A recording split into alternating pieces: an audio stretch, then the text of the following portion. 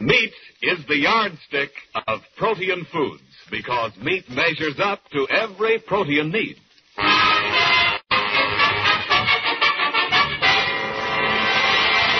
The American Meat Institute presents The Life of Riley, a half hour with radio's friendliest family, and starring William Bendix as Riley.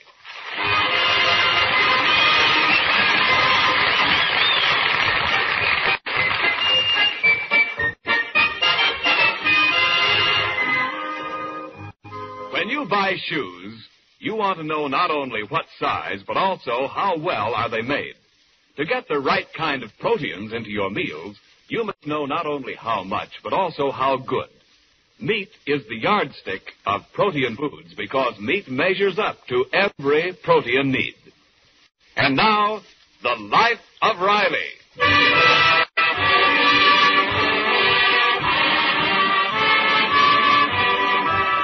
Well, it's a fine spring evening in the suburb of Los Angeles where the Rileys live. War worker Riley has just returned to the bosom of his family and is receiving a communique on current events at home. Hey, Pop, are you going to be busy after dinner? I don't know, Junior. Why? Well, you know that rabbit hut you built me? Yeah. Well, I think we got to add some guest rooms.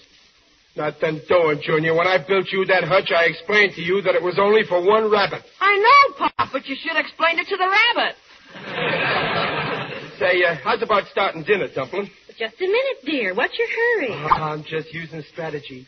Just once I want to reach for some meat without getting slashed by your Uncle Baxter. How you exaggerate. Uncle Baxter isn't a big eater. Of course, he does like to nibble now and then. Yeah, I seen the way he nibbles. This morning there was a foxhole in the chocolate cake. Well, last night he had a headache. He thought a bite to eat would draw the blood from his head. What we need is something to draw his head from the icebox. Oh, hello, Daddy. Hello, Dad. Dad, what were you talking about when I came in? Well, I was saying that your mother's uncle is... Never mind, Riley. No free speech anymore. Well, my dear children. Hello, Uncle Baxter. Now, don't tell me it's dinner time already.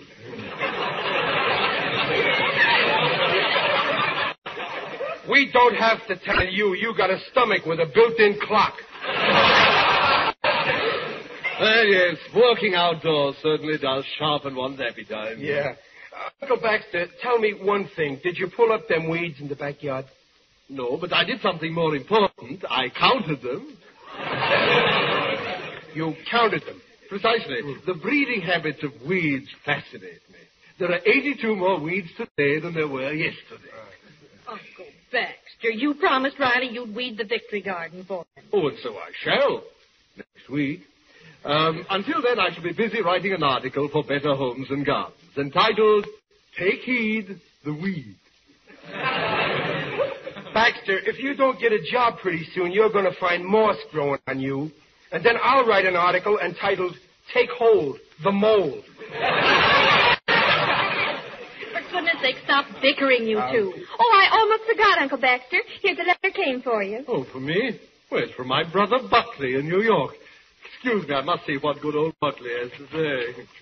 Oh, what's Uncle Buckley say? We'll see as soon as I find my glasses. If I know that big mouth, he'll have plenty to say. Now, Riley, you only met Uncle Buckley once at our wedding. What a chiseler. I invite him to the wedding. He eats all the sandwiches, drinks all the charged water, dances with all the dames. Then for a wedding present, he offers me a free chance on a punch board.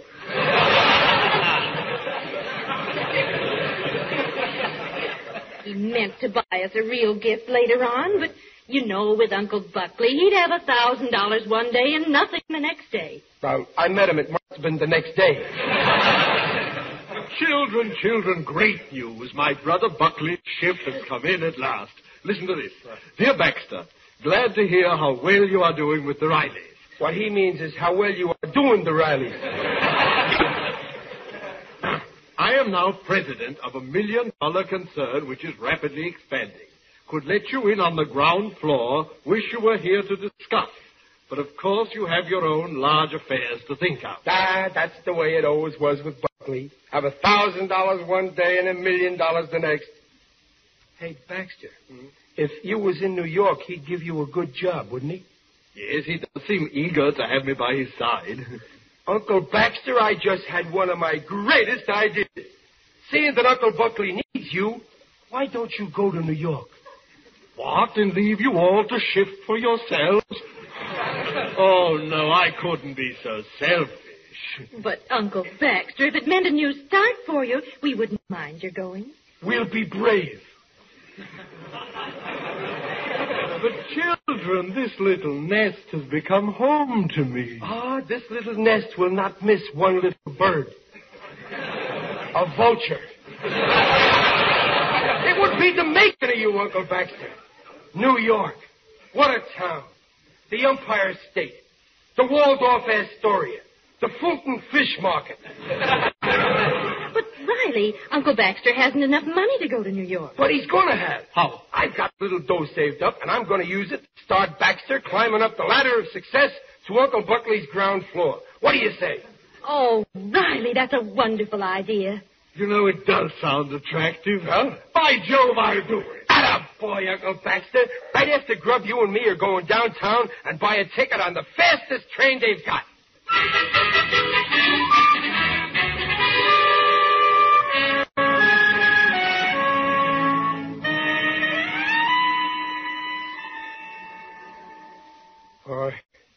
We've been in line here for 3 hours. You're next, Riley. Go on, speak up. Speak up. Yes, what is it, please?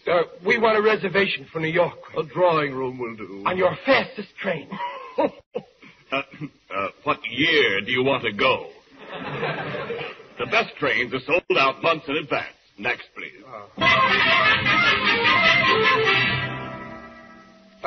Have you any trains going to New York? Any trains at all? Anything with a lower berth? Berth? We haven't even got a chair for 3 weeks. But, my dear fellow, I've got to get to New York immediately. There must be some way. Sure. Can you operate a hand car?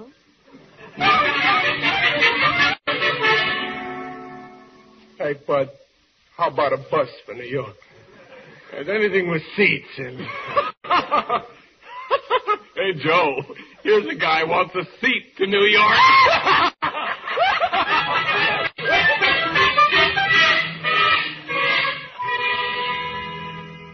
Riley, have pity. We've been all over town. There's no way to get to New York. Maybe you could take a trolley. Keep asking for transfers. Look, there's a place. The Crow Flies Travel Bureau.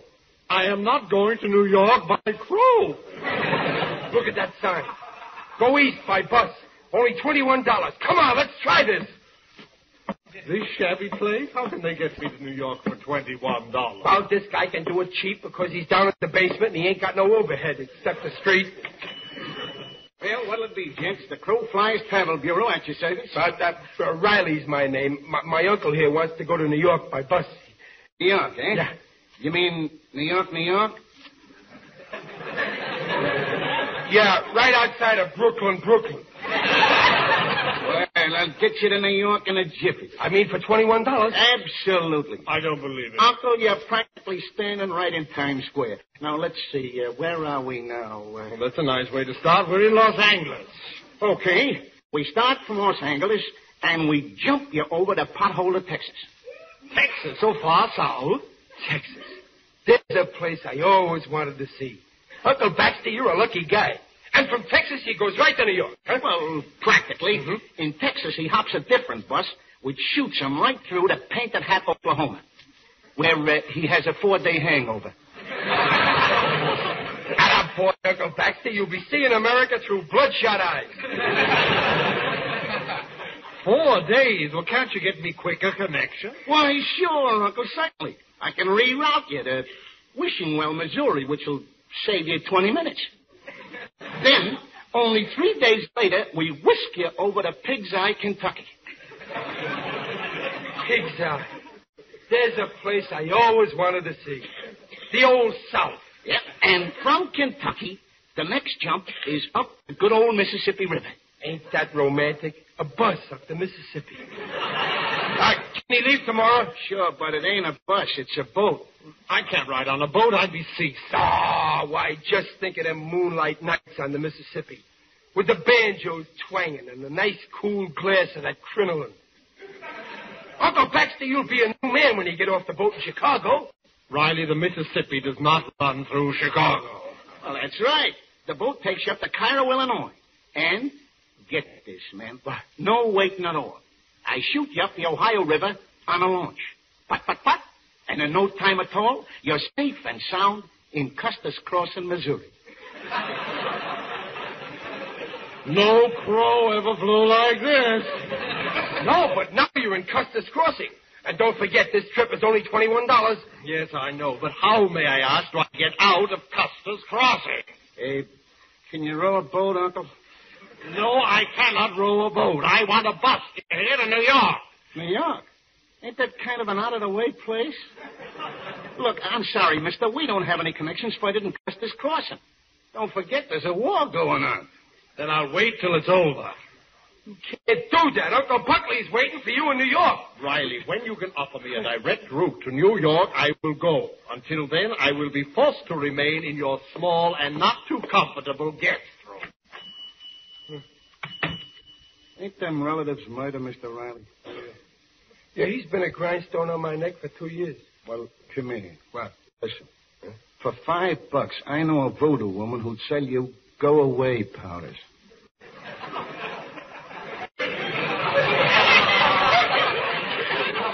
They're great on relatives. Oh, well, no, thanks just the same. Look, why don't you just lock them out? I couldn't do that. You see, he done me a favor once. 2 years ago, he gave me a pint of blood. Yeah?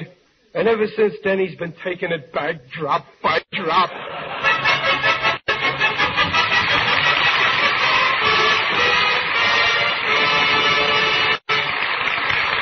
Time out from the life of Riley. This is Ken Niles as spokesman for your meat industry. Today, if you took a trip through farm country in almost any part of our nation, you would see lush spring grasses growing taller and richer, the green fields of the western ranges, the bluegrass of Kentucky, clover and alfalfa, and dozens of other forage crops in field and pasture. There, growing in those fields, is an important part of your next winter's food supply. No, nobody is planning to make you eat grass or clover or alfalfa. The finely bred meat animals of our country's ranges and pastures and farmyards turn this grass into roasts and steaks and chops. Cattle, sheep, and hogs make grasses into meat. Some livestock, then, is fed grains and other finishing feeds before they move on to market, on to the bridge, which is your meat industry. On that bridge, they are changed into fresh meat, canned meat, ham and bacon, sausage, lard, and into hundreds of byproducts needed both for industry and for war. Off the bridge, that is the meat industry, they move through the retailers to your homes or to the military depots that ship food on to our fighters. In bridging the gap between the livestock producers and civilian needs for meat in times of peace, your meat industry has built itself strong enough to serve the needs of both workers and fighters in time of war. And now back to the life of Riley. 24 hours have passed, but to Riley it only seems like a year because Uncle Baxter is still on his hands. Don't take it so hard, Riley. Something may turn up. I don't know, Dumpling. All day long at the plant, I couldn't get it out of my mind. I was working on a big bomber, and I kept thinking if only I could smuggle that plane out of the plant, we could fly Uncle Baxter to New York. Smuggle out a big bomber? Daddy! I know it's a nutty idea. Where you going to get gas today, huh? Hey, Pop, we're famous. Look at Mom. Our family gets mentioned in the paper. Oh, what's it say to? It's in the social notes. It says, Baxter Turnbull, prominent West Coast magnate, will be super chiefing at L.A. today to join his brother Buckley Turnbull, well-known New York industrialist. Super chiefing out. He ain't even bussing out. Pop, what's this West Coast magnate? That's another name for Santa Monica beachcomber. Look at them suitcases of Baxter's. Standing there so near the door. So near and yet still here. Say, Pop, there must be some way to get Uncle Baxter out of town. Not a chance. One time I even thought of trying to mail him back. What an idea. He'd be covered with stamps. He wouldn't cost so much. Third class. He'd have to go first class. He's got writing on him. He's got memories of Mabel tattooed on his chest. Well, my dear children. Junior, hide your piggy bank. Here comes that West Coast magnet. Well, children, I've tried all day. Still no transportation. So if I stay a few more weeks, you won't think I'm imposing, will you? Well, since you can't get away, you're welcome to stay, Uncle Baxter. Thank you, Margaret. Thank you, Riley. I didn't say nothing. Be serene, Riley. Count your blessings. Well, I'll unpack my bags again, eh? Call me when dinner's ready, won't you? Just unpack some pajamas and a toothbrush. I ain't given up hope yet. I sure thought next time them bags moved, I'd see 'em going the other way. Well, Babs, help me carry the dinner into the dining room, will you? Yes, Mother.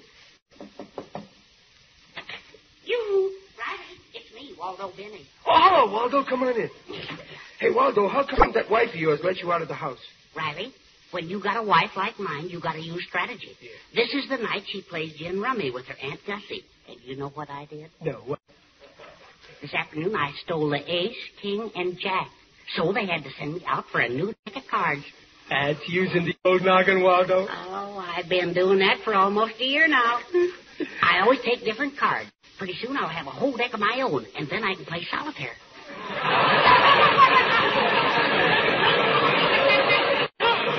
Waldo, when a man's outnumbered at his house, he gets to be pretty foxy, huh? Riley, I came to offer my sympathy. I hear your uncle isn't leaving after all. The 7-year itch is still with us. Riley, I have a way to get your uncle out of town. Waldo, if you can show me how to get Baxter a trip to New York, I'll never forget you. I can do it. I'm an expert on traveling. On account of someday, I'm going to run away myself. What? I knew I could never get away on a train or bus. They'd nab me, sure. Yeah. So I've kept in touch with another way out. What way? Every day of the week, somebody drives back east. Last week, there were 17 departures by auto. This week, it fell off to 12, but then... Now, never mind how many went. Is there one more going? Yes. Yes, sir. There's one going tonight, right through to New York. And there's room for one more passenger in that car, Riley. Waldo, that one more is going to be my Uncle Baxter. Come on, go phone the carpool. Tell him to come and pick up Baxter right away. Pleasure. Baxter, come in here. Hey, Babs, quick, come in. Junior, don't unpack them pajamas. Riley, what's wrong? What's wrong? Nothing. Everything's jake. Uncle Baxter, goodbye. I mean, listen. I got a way to get you to New York in a guy's car. But this is so sudden. Go, Riley. Pop, what's up? Daddy, what's happened? Peg, wish Uncle Baxter luck. He's leaving. I am? Junior, bring back his bags. He's leaving tonight. Okay. Babs, kiss your uncle goodbye. He's going any minute. Oh. Uncle Baxter, meet me. This is the smartest decision you ever made.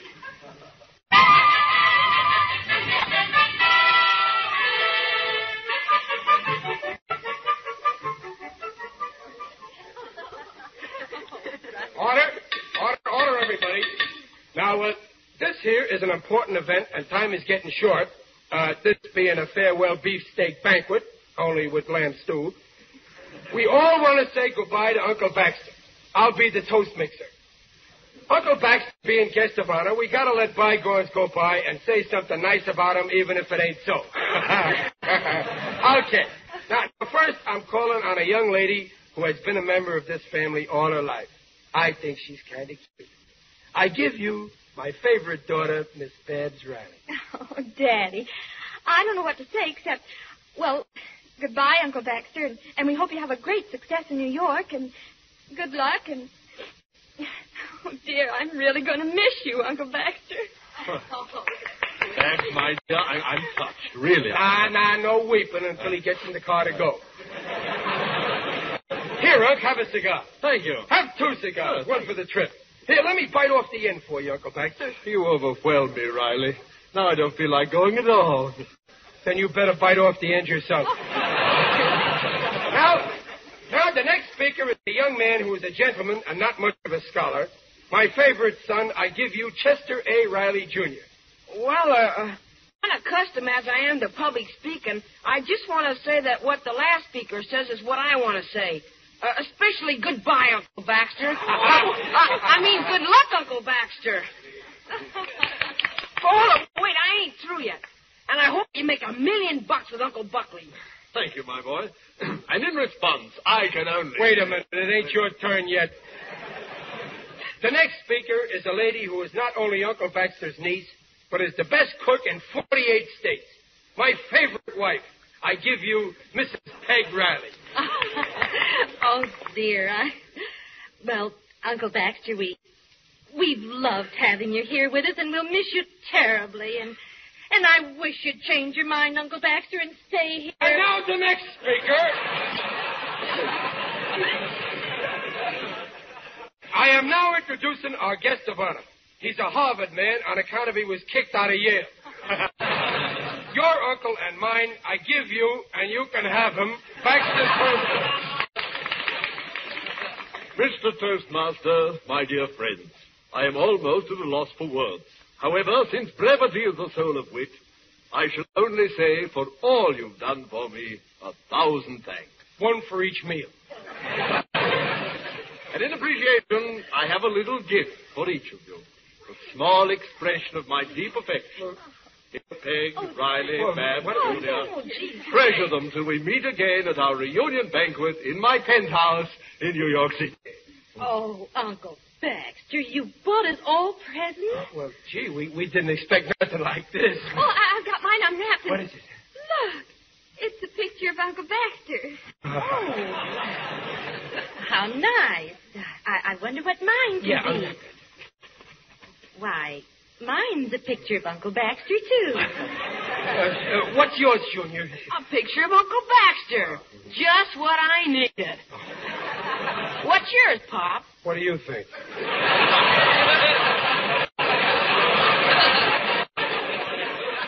Uncle Baxter, when we look at your mug, your absence will be missed. And now for my speech. I got a little poem which I wrote up out of my own head. This poem was wrote a year ago so as to be ready for this event when you finally moved out. Let's hear it. Adios, Uncle Baxter. It's time for us to part. There's a great big lump of sadness in the middle of my heart. Farewell, dear Uncle Baxter. It's time to say goodbye. But if you say you're going to stay, I'll poke you in the eye. Hey, Pop, there's the car out there. Yeah, come on, Baxter. Get his bags, Junior. Here's your hat, Uncle Baxter. No, we're not going to a fire. Here's your bunch. Come on. Stop pulling at my sleeve.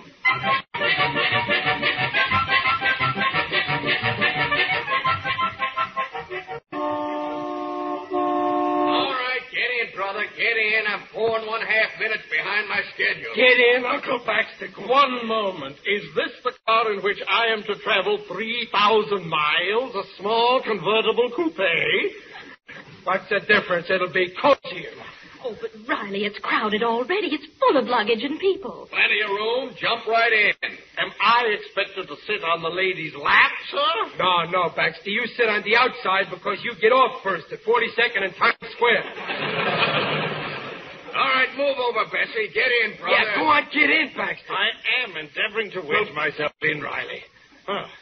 Madam, I am Baxter Turnbull.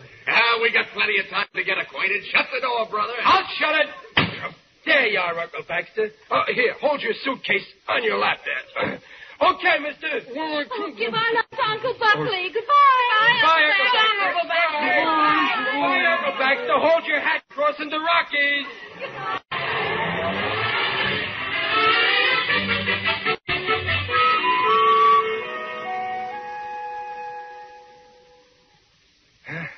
No use waving no more, Dumpling. The car's out of sight. I'm going in the house now and count the rooms.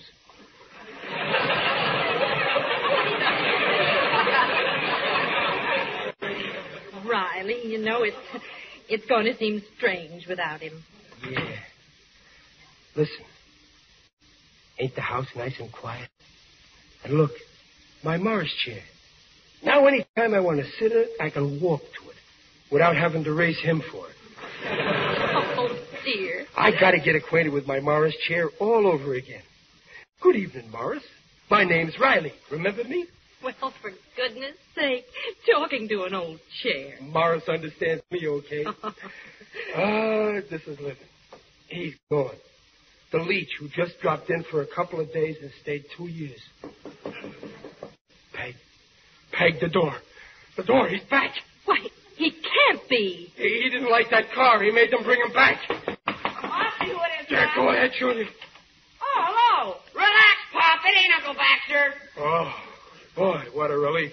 Who is it, Junior? Who is it? Why, Riley, it's me. Your old Uncle Buckley, fresh from New York. Uncle Buckley, how in the A world? little surprise for you, my dear children. I just stopped in to spend a couple of days with you. My trunks will be here in the morning. This is restful. Hey, look! Already he's got my Morris chair.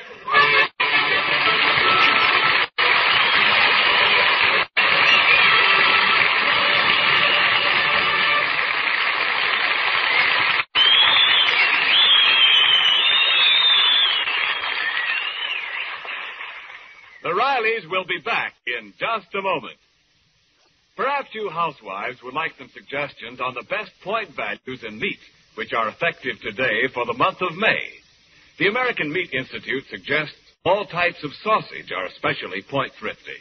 For example, pork sausage makes a fine meal served with fried apple rings or cornmeal mush, broiled tomatoes, or orange slices. Bacon, too, is something you can use more of now that it's going to remain only 1 point a pound during the month of May. You can have it with your breakfast pancakes or waffles, or wrap it around your meat patties, or use it as a part of a main dish for luncheon or dinner. Pork is one of the best ways of getting more B vitamins into our diet. And pork, like all meats, is an excellent source of the right kind of proteins, the kind that do so much for growth and tissue rebuilding. Yes, meat is the yardstick of protein foods, because meat measures up to every protein need.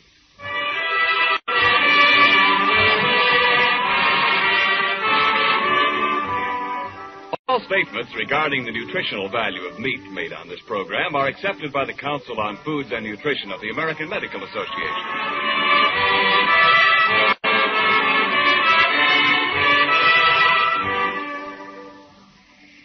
Now that you've finished supper, Uncle Buckley. Oh, excuse me, my dear niece. I'll just have another piece of your delicious pie. Another piece? Be serene, Riley. Count your blessings. Wonderful wife you have. Wonderful pie she bakes. But, Uncle Buckley, you still haven't told us why you came to Los Angeles. Oh, that? Yeah. Well, the way I see it, New York is finished. Done. Soon it'll be a veritable ghost town. The future belongs to the Great West. Uncle Buckley, what about that $1 million business you had in New York? What business? Yeah.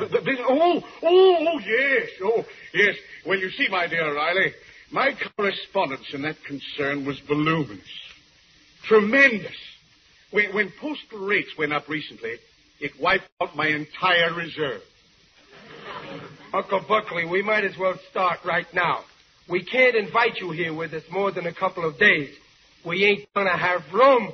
Oh, my dear fellow, I'll just rough it in Baxter's old room. No, you won't, Uncle Buckley. The only reason we kept your brother Baxter in that room for 2 years, he done me a big favor once. He give me a pint of his blood 2 years ago. His blood? It will interest you to know that 4 years ago, I gave Baxter a pint of blood. Yes, indeed. As I see it, you have my blood in your veins, nephew Riley. Hey, you hear that? For 2 years, Baxter's been making me pay for that blood. And all the time, he was nothing but the middleman.